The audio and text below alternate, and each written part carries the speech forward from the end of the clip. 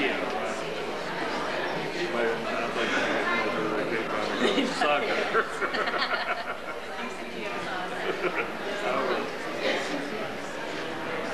Got tattoos,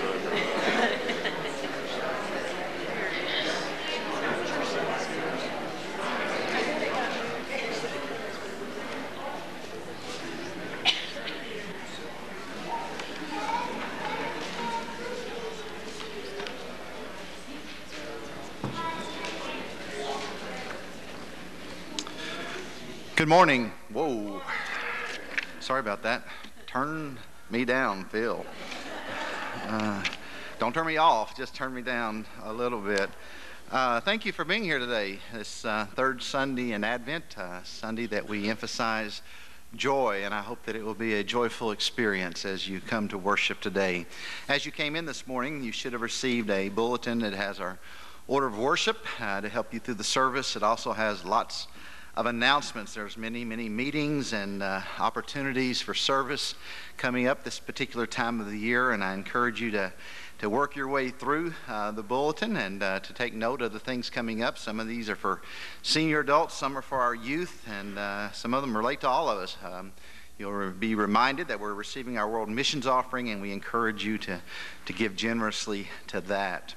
Some things that aren't in the announcements I want to make sure and highlight. I think everyone has heard by now that Beth Parker's father passed away earlier in the week, and we certainly mourn with her and are praying for the Cox family.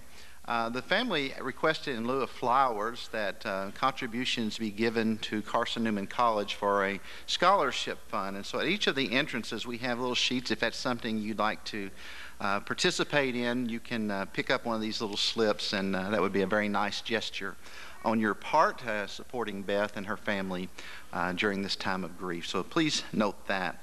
This past Wednesday night, we were not able to have our children's and youth musicals due to Beth's father's death, and we're hoping we're going to still get that in before Christmas. But one of the things that affected was our birthday party for Jesus. We didn't have near the crowd that we normally would because of those cancellations, and we need still more gifts for the needy children that we give to CCM. So if you've not done that yet, if you'll get those to us by in the morning, it sure would be helpful, and I know the folks at CCM would appreciate it as well. So if you weren't here Wednesday, have not had a chance to participate in that ministry, we would like for you to do that.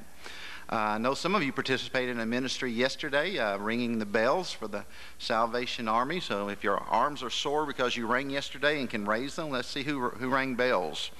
Okay, I see several hands throughout. Good job. And it was not just men this time. We got some women involved, and they probably raised more money than the men, would be my guess. But anyway, thank you all for helping very much. Not sure anything else. The food drive, we're wrapping things up there, and I think it looked like we were in pretty good shape. We may be short on still a few things. I'm trying to find somebody who would know. Is there anything in particular that we still got to have? Beans? Green beans?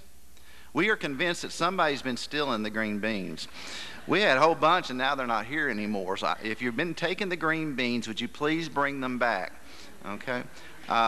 This Wednesday night is our night to gather to assemble the baskets. This coming Saturday morning, we'll be delivering them. I hope you'll be here Wednesday night to help, but if you maybe haven't brought some items and could still do that, we have a certain amount that we need for green beans and for corn and the meal and the oatmeal and all those sort of things. So please help us out. It's a wonderful ministry. But we'll be dried beans. That's what we need. Oh, they brought back the green beans? Okay, never mind on the green beans. We need dried beans. That was the thing, I think, for today. Okay, yes. Okay, men are going to count, and the women may want to help them. And if you'll call the church, if you're wanting to know specifically what we're lacking, we'll be able to tell you. Then you can rush on down here before Wednesday make up the difference. Just a great ministry, and many of you have already with the shoe boxes and so many other things that have been ministering. Thank you so much. It is exciting to be part of a church that is reaching out, that cares, and I appreciate that very much. You probably noticed if you've been downstairs that the offering envelopes are ready for 2006, and if you haven't gotten yours, I hope you'll pick those up sometime real soon. You'll find an insert this morning in your bulletin related to one of our denomination affiliations with the missions offering, and I hope you'll take a look at that. So good to have you here. And again, it's the day to celebrate joy. It's Advent's a time partly of penitence, of being, oh, excuse me, oh, yes, okay, I'll get to that in a minute. But it's also supposed to be, part of it's this time of joy, it's the celebration, and that's what we're going to do today. The songs have all been picked to do that. And Betty would celebrate if some of you would sign up for the live nativity scene. We're doing pretty good, but on the next Monday night from 8 to 9, we have nobody signed up. And that's, the little baby Jesus is going to be awful lonesome out there. So we need some more people to sign up. We've done well for next Sunday night. We've done well for next Tuesday night. We've got most of the first slot filled for Monday night, but nobody for the second half of next Monday night. So Betty's got the list. Please see her either during the fellowship hymn or at the end of the service, or just call her later today. But most of you have heard the live animals are back by popular demand. It's going to be a great year. We just need some more people. So if you can help us, please do so. If you're a guest with us today, I forgot we're doing that at the first part of the service too. Please know we're glad you're here. I know some are joining us by television. We welcome you as well. If you are our guest today for the first time, inside your bulletin there's a little place that you can fill out some information about who you are, and we'd appreciate it if you would fill that out and return it later in the offering plate so that we can have a record of your visit. It's good to have all of you here. Let's celebrate the joy of Christmas this morning.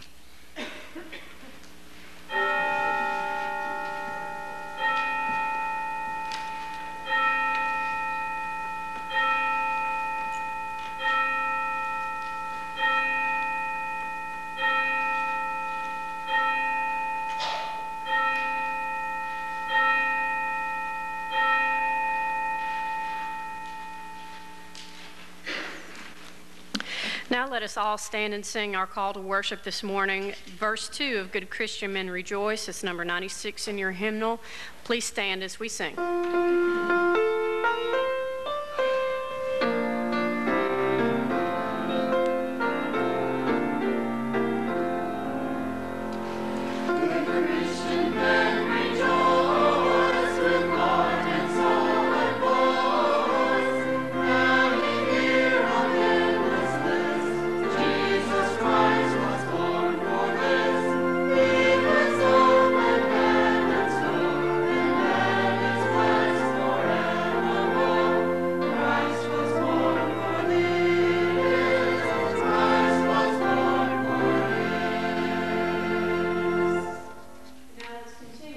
With our hymn of praise, number 88, Hark the Herald Angels Sing.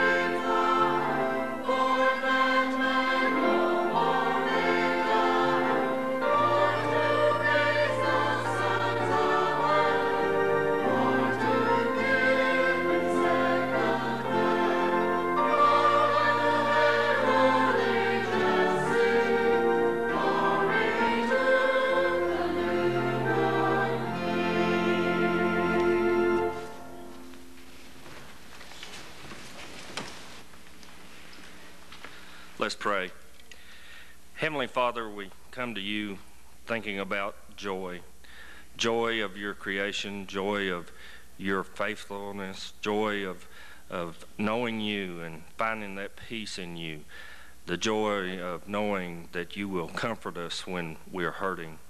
The joy of knowing that we are one with you when we try to be your friend.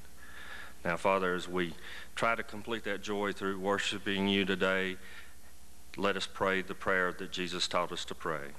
Our Father, who art in heaven, hallowed be thy name. Thy kingdom come, thy will be done, on earth as it is in heaven. Give us this day our daily bread, and forgive us our trespasses, as we forgive those who trespass against us. And lead us not into temptation, but deliver us from evil. For thine is the kingdom, the power, and the glory forever. Amen. Can I have all the children for the children's sermon?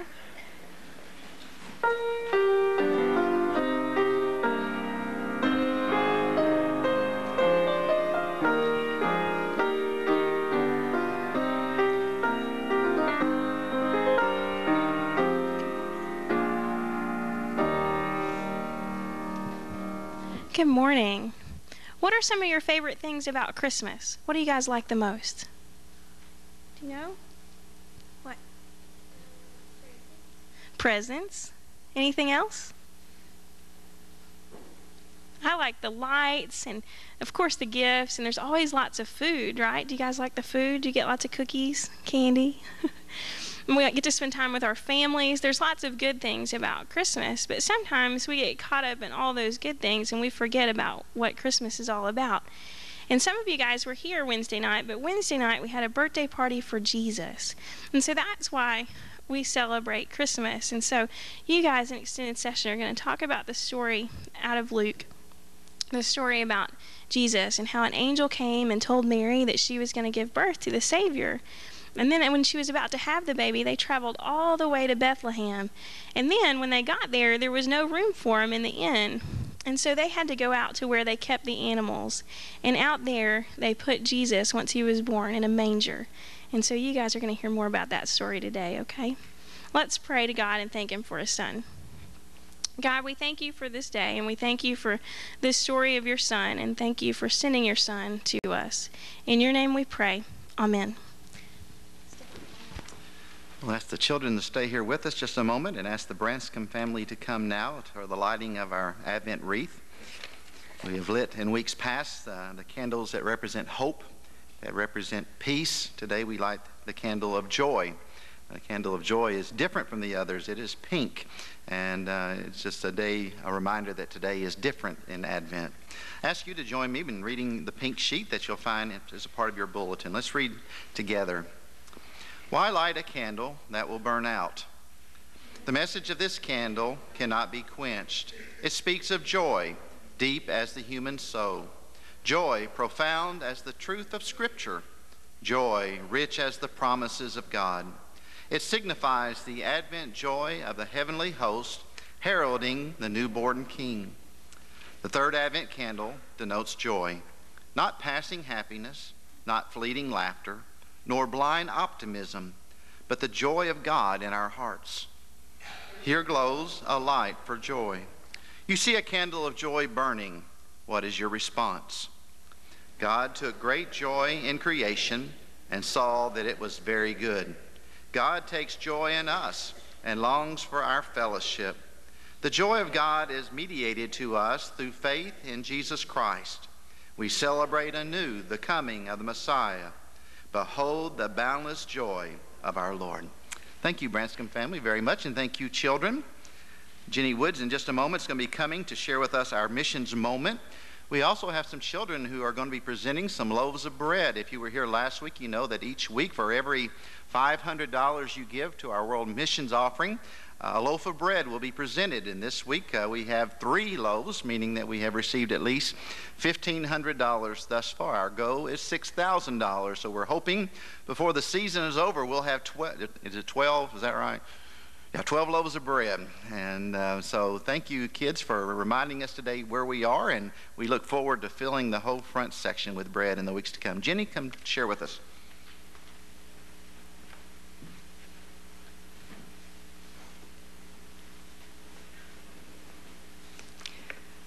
Whether you call them Romani or Gypsy, the people group that Ralph and Tammy Stocks live and work among in Hungary and Romania have a great need for Jesus Christ. Tammy writes, I think God is changing lives among the Gypsy people. The Gypsies face great discrimination and prejudice in Eastern Europe, and when they realize that a God out there loves them, and loves them because they're Gypsy, because of who they are, it's a wonderful thing. It's a life-changing moment for them, and they embrace that. As we see one person come to know the Lord, Tammy says it's like it spreads, and they want to share it with others, and that's the way it's supposed to be. We can all make a difference in the lives of the Gypsy people as we give our mission offering this season, and also as we pray for them. Would you pray with me? Heavenly Father, we ask that you help us bring new life, new hope, new dreams to the Gypsy people and to all people who do not yet know you. We have heard your call to bring the bread of life to one and all. Help us to be generous in our giving. In Christ's name, amen.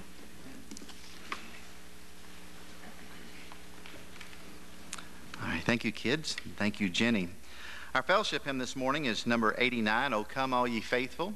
Before we sing, we're going to ask you to stand and to greet those around you. Then in just a few moments, Suzanne will come and lead us in singing this wonderful hymn of worship and praise, O Come All Ye Faithful. Please stand.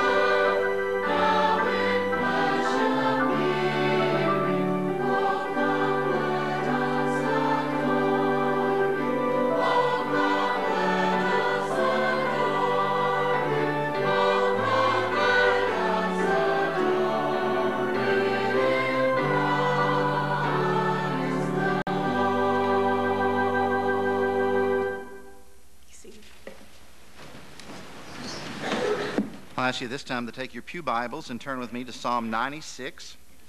There are certain psalms that just seem to be so fitting for Advent, and even this one for this day of joy. So I'm going to ask you to read out loud with me from God's Word, reading and also praying together Psalm 96 this morning. Let's read together. Sing to the Lord a new song. Sing to the Lord all the earth. Sing to the Lord, praise his name. Proclaim his salvation day after day. Declare his glory among the nations, his marvelous deeds among all peoples. For great is the Lord and most worthy of praise. He is to be feared above all gods. For all the gods of the nations are idols, but the Lord made the heavens. Splendor and majesty are before him. Strength and glory are in his sanctuary. Ascribe to the Lord, O families of nations. Ascribe to the Lord glory and strength. Ascribe to the Lord the glory due his name. Bring an offering and come into his courts. Worship the Lord in the splendor of his holiness. Tremble before him, all the earth. Say among the nations, the Lord reigns. The world is firmly established. It cannot be moved. He will judge the peoples with equity. Let the heavens rejoice. Let the earth be glad. Let the sea resound and all that is in it. Let the fields be jubilant and everything in them. Then all the trees of the forest will sing for joy. They will sing before the Lord, for he comes. He comes to judge the earth. He will judge the world in righteousness and the peoples in his truth.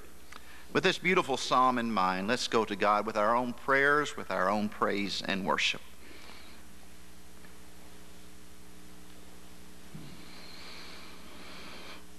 Lord, we do thank you for letting us come here today to worship you.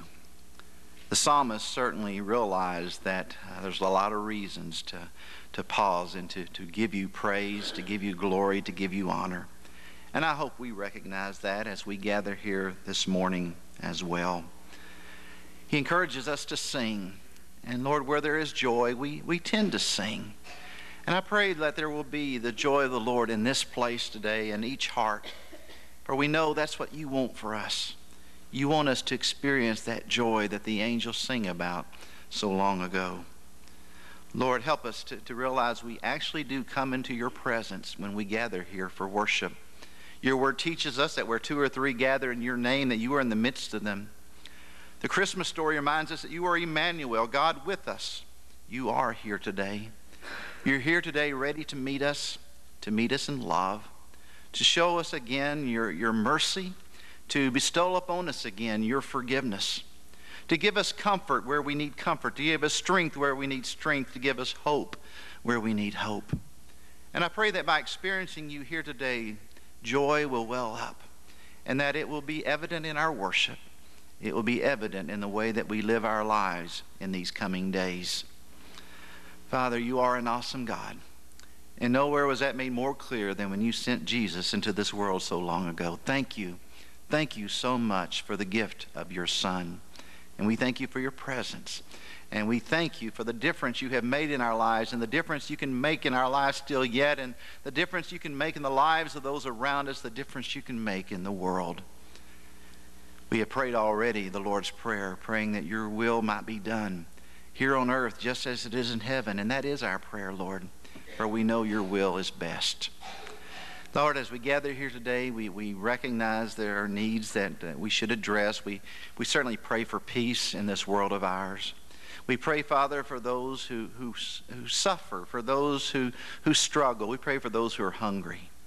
We pray, Father, for those who have experienced grief, and many, even within our own church family, have experienced great grief this past week. And we pray that your comfort would rest upon them, that your Spirit would be, in fact, the comforter to them, and that we would too, that we will do what we can to reach out and minister to those who are hurting. Do pray for those who are sick, those who are struggling with their health, and that may be physical or it may be spiritual, but we pray for those who are in need now and having a difficult time, that you would be with them too. And Lord, help us to be there as well. Thank you for always being there, for being here with us today. And I just again pray that you'd open our eyes wide so that we would recognize your presence, that we would sing, that we would rejoice, and that all of creation would join with us in offering you praise and glory. This I offer in Jesus' name. Amen.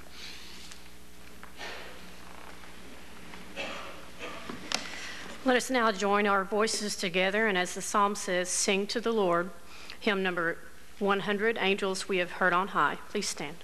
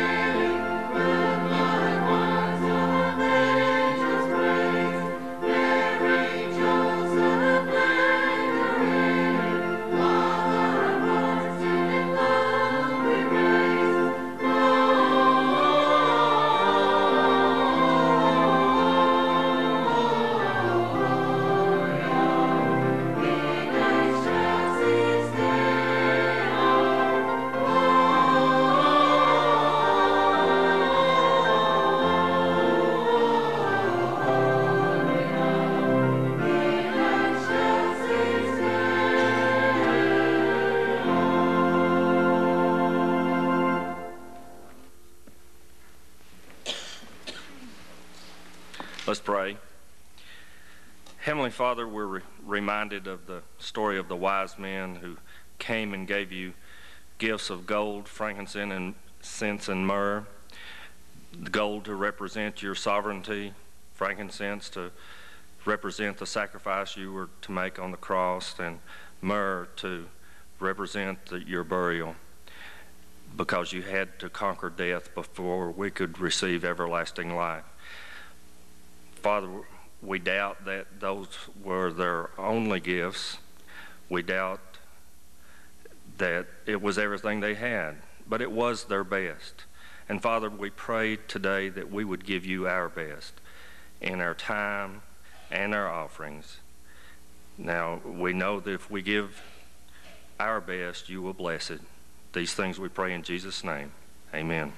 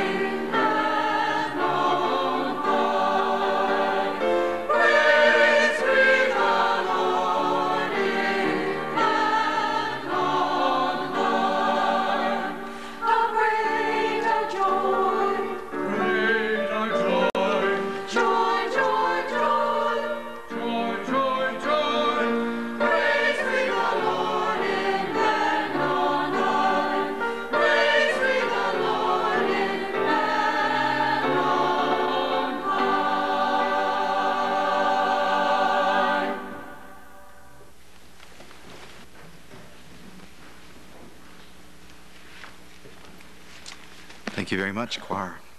Ask all of you to turn again in your Bibles to the Gospel of Luke, and we will read chapter 2, verses 8 through 14. It is an old story, but it is a beautiful story, a story for us still yet today. Luke chapter 2, let's read together verses 8 through 14.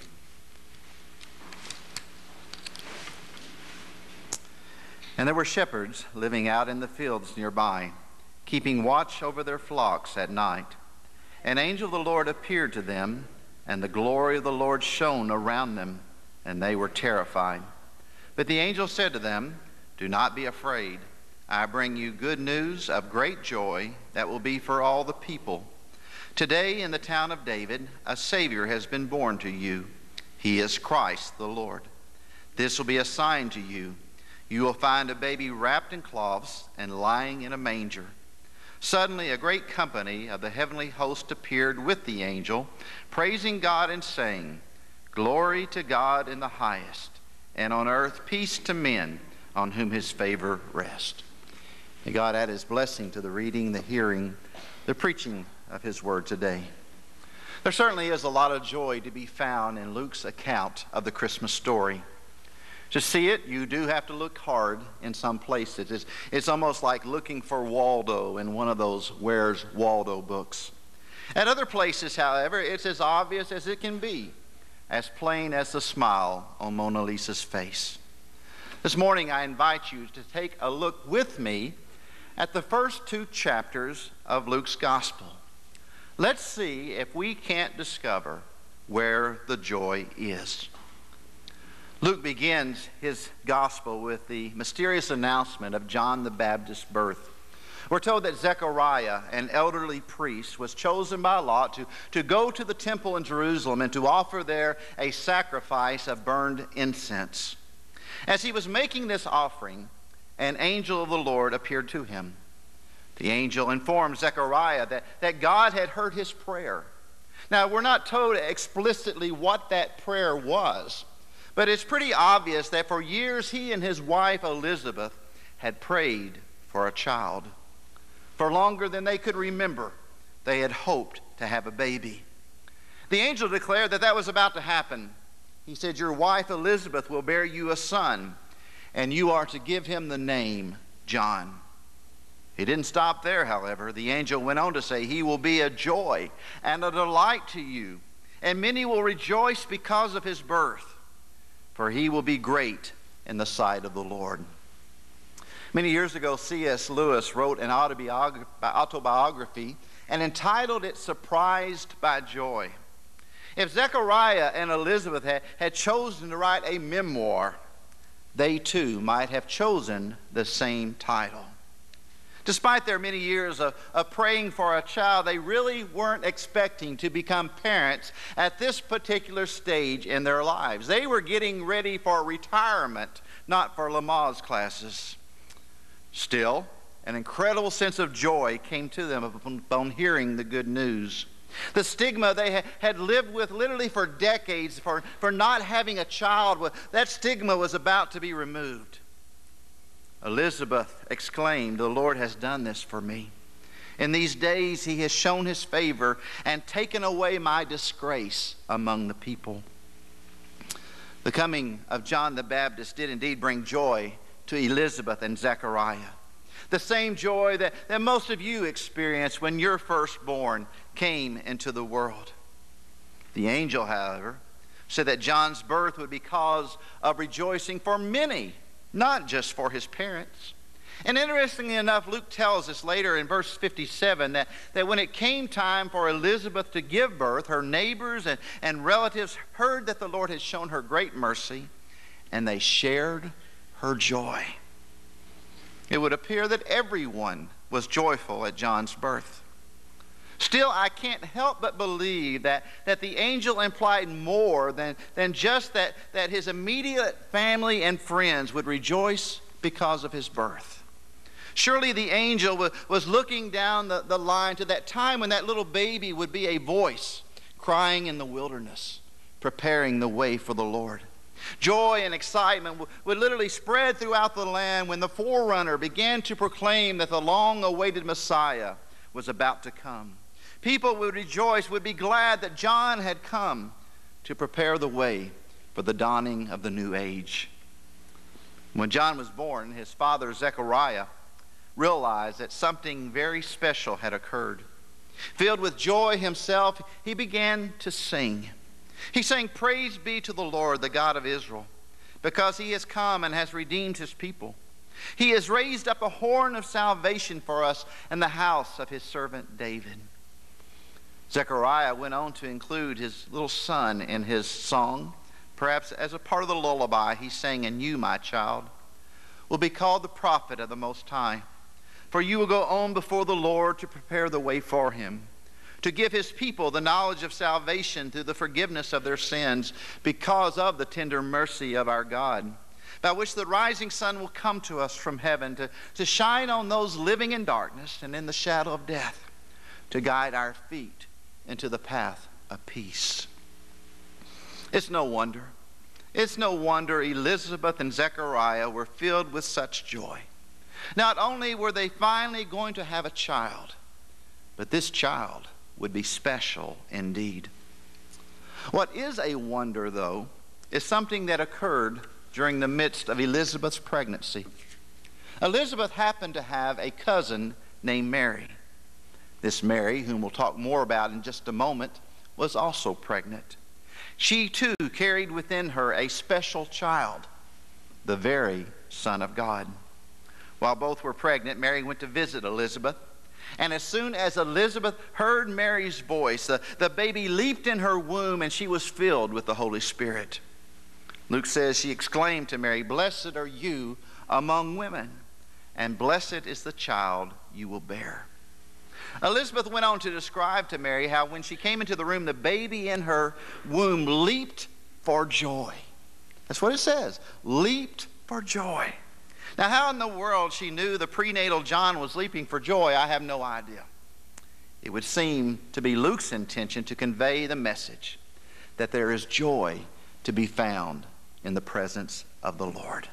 Christ coming into the world was cause for joy. Jesus' own mother recognized this too. Luke tells us a story of how the angel Gabriel came to visit this young woman in Nazareth. He told her the startling news that though she be a virgin, she would give birth to a son, the Son of the Most High. And as you might suspect, this announcement stunned Mary. But her final words were, "I am the Lord's servant. May it be to me as you have said." As already indicated, Mary eventually made her way to the home of her cousin, Elizabeth. And the words that Elizabeth spoke to her upon her arrival encouraged her. They confirmed what the angel had said. And this led Mary to begin singing as well a joyful song of praise. She said, "My soul glorifies and magnifies the Lord, and my spirit rejoices in God my Savior." She went on to voice how his mercy extends to those who fear him from generation to generation. And I'm sure that Mary so did rejoice with the coming of Jesus. But it had to be hard on her. She was young and unmarried at the time. No doubt that the people in Nazareth talked about her behind her back. I'm sure some of the folks in town shunned her altogether. And other than Elizabeth, no one could possibly understand what she was going through. But none of this could rob Mary of her joy. The joy that came in being chosen among all women in the world, all women in history, to give birth to the Messiah. In chapter 2, Luke moves on to tell us of the actual birth of Jesus. Here we find Mary and Joseph in the town of Bethlehem, where they have been forced to go because of some crazy census this guy named Caesar Augustus decided needed to be taken. We know that it was crowded there, and we know that Jesus' birthplace was less than ideal. But that's really about all the information we are given about Jesus' birth. We are told, however, about what was going on nearby, out in the fields surrounding Bethlehem. There were shepherds there, keeping watch over their flocks at night.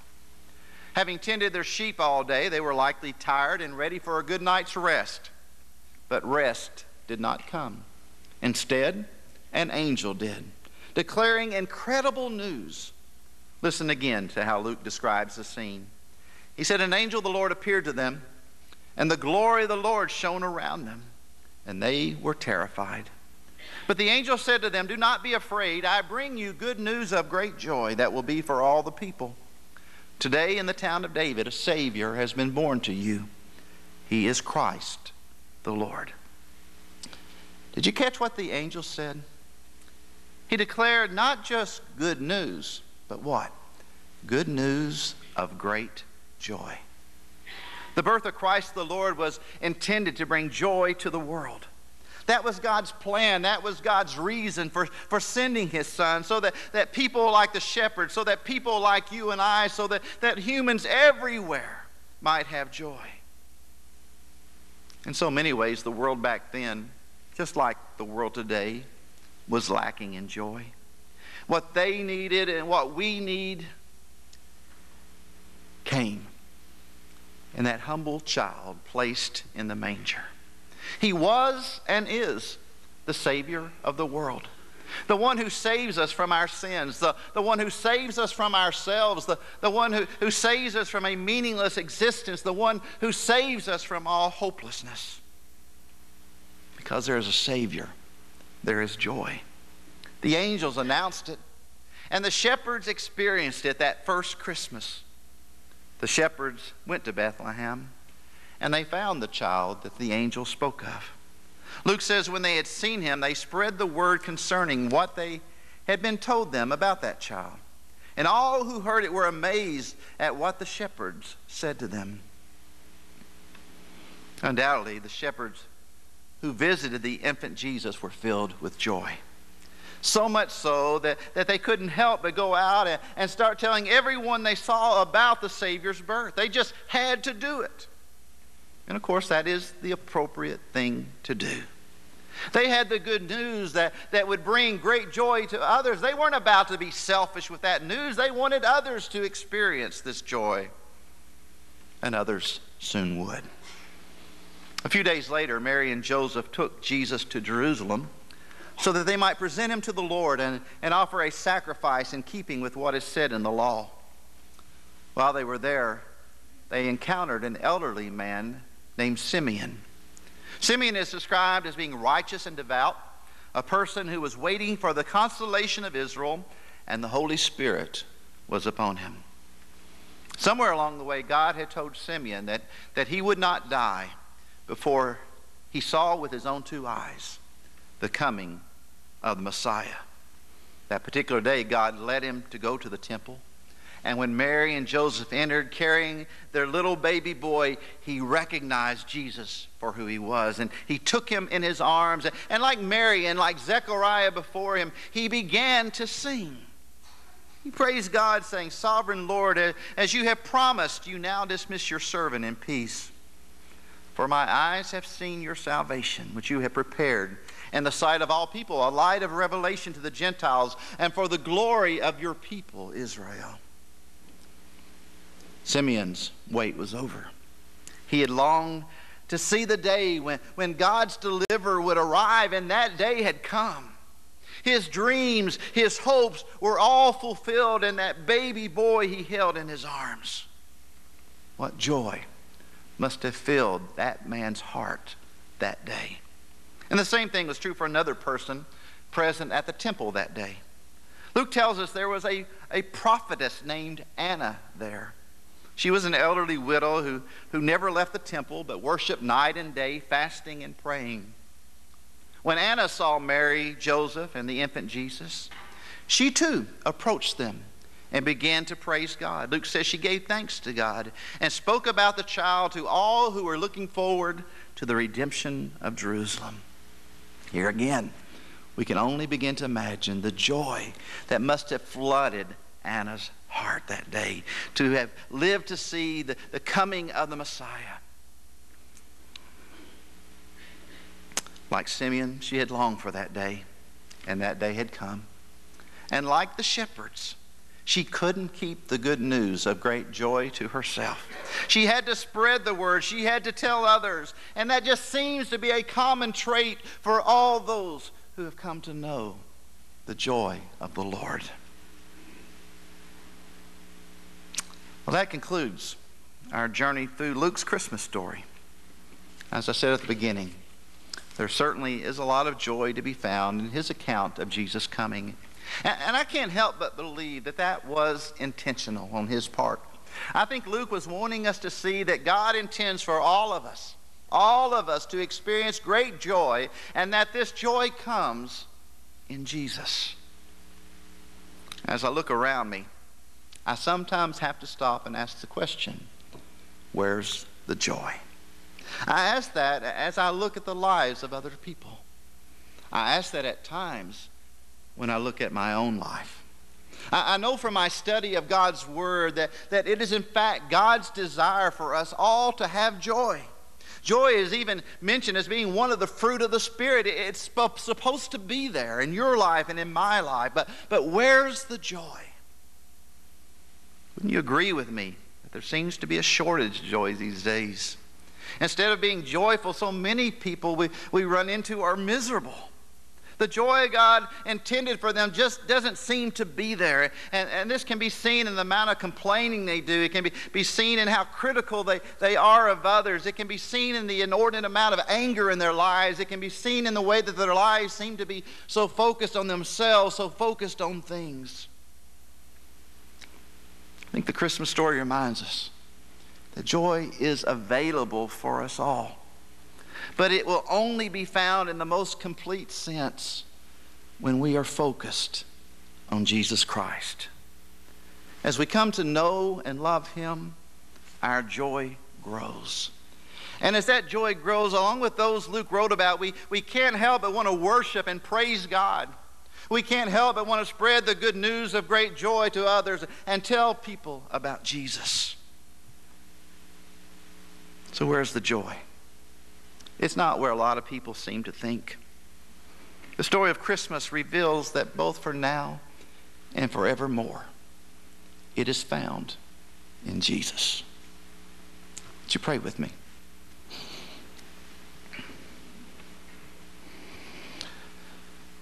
Lord, we sing joy to the world. We hear countless songs, and we've even sung them today that talk about joy.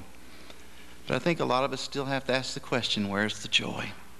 It seems to be missing in a lot of our lives.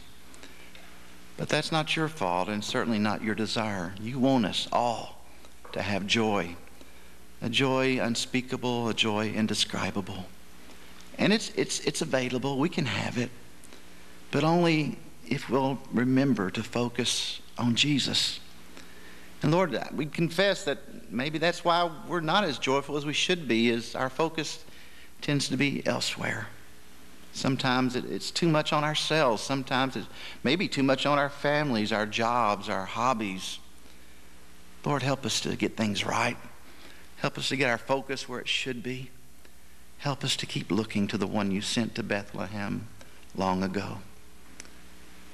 And I pray that as we focus there, that you will restore to us the joy of our salvation. That joy will grow stronger, will be seen in the way we worship, will be seen in the way we live our lives and the way that we share the good news with others.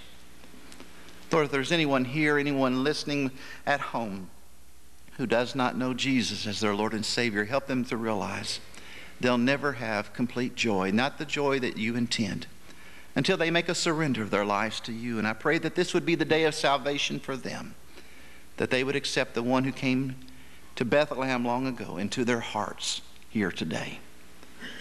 Lord, please give us joy. Joy that others will see.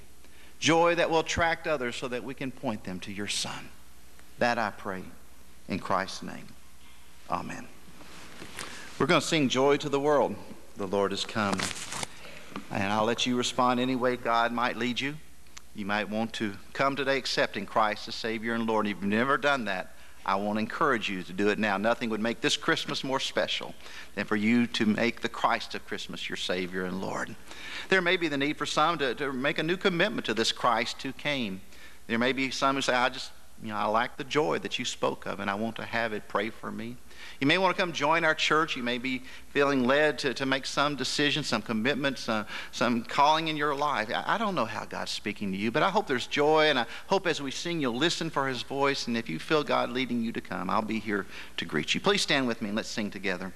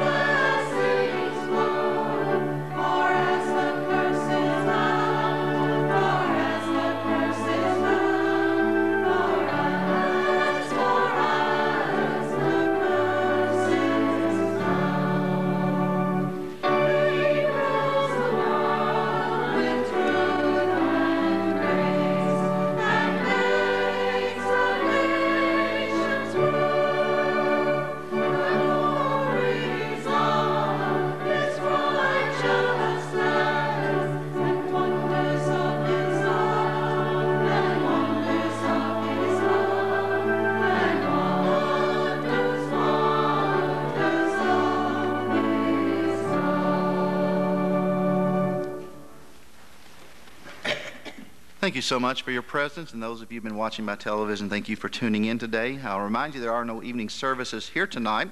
I hope the rest of your day goes well, and that the rest of your Advent season does as well, that it will be a time of great joy for each and every one of you. Our choir will close us with our choral benediction.